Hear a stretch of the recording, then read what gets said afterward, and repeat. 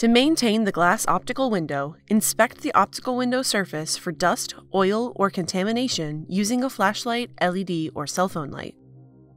If dust, oil, or contamination is noted, clean the glass surface following Formlabs instructions. As with most optical surfaces, minimal cleaning is best cleaning.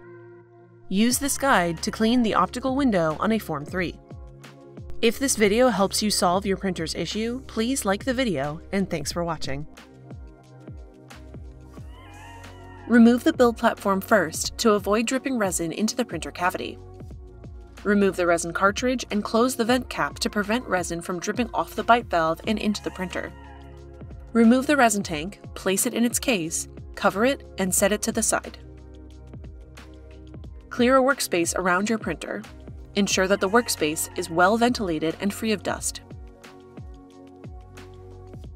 With the printer plugged in and powered on, tap the wrench icon to access the settings screen, then tap Maintenance, Motor Moves. The Motor Moves screen appears. Tap and hold left to move the LPU housing to the middle of the printer cavity. Disconnect the power cable before continuing with maintenance. Do not perform maintenance on the printer while it is connected to power. Shine a secondary light source, for example a flashlight, LED, or cell phone light, onto the optical window to reveal any hidden contamination on the glass surface. Hold the light source at the shallowest angle possible. From the edges of all three accessible sides, that is left, front, and right, scan the light back and forth across the optical window. If there is any contamination on the underside of the optical window, check out our video for cleaning the Form 3 roller holder. Use a rubber bulb air blower to gently remove any visible dust from the optical window. Make sure to remove any large particles that may scratch the glass surface. If a rubber bulb air blower is not available, compressed air may be used. Use a new, non-abrasive wipe to remove any remaining dust from the optical window with a dry wipe. Wipe slowly, pulling the non-abrasive wipe towards you, repeating until you have cleaned the entire glass surface. Proceed with a wet wipe only if the dry wipe does not clean the glass completely. If resin has dripped onto the window, use a small amount of IPA with a clean microfiber cloth first. Move the cloth slowly to allow the IPA to dissolve the resin. Wet wipe the optical window only if oils, smudges, fingerprints, or resin contamination is visible. Use only IPA to clean the glass surface, as any other cleaning solution may degrade the anti-reflective coating. Allow the surface to dry before using additional non-abrasive wipes with IPA to wipe the glass surface.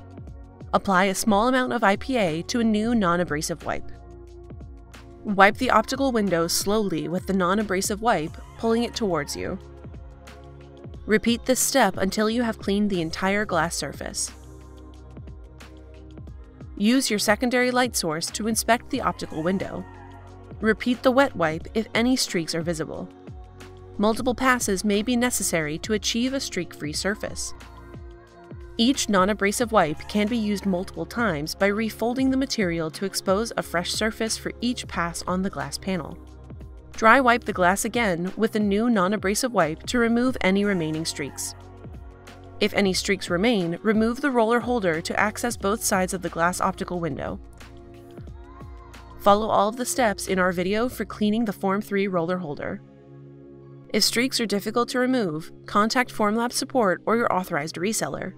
When requesting help, please provide photos of the optical window, illuminated by a secondary light source, and a list of attempted cleaning steps. Close the printer cover and connect the power cable to the printer and the power supply.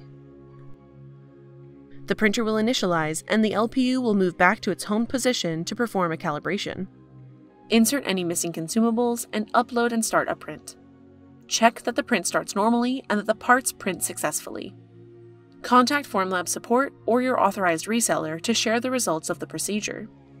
Did this video help you get printing again?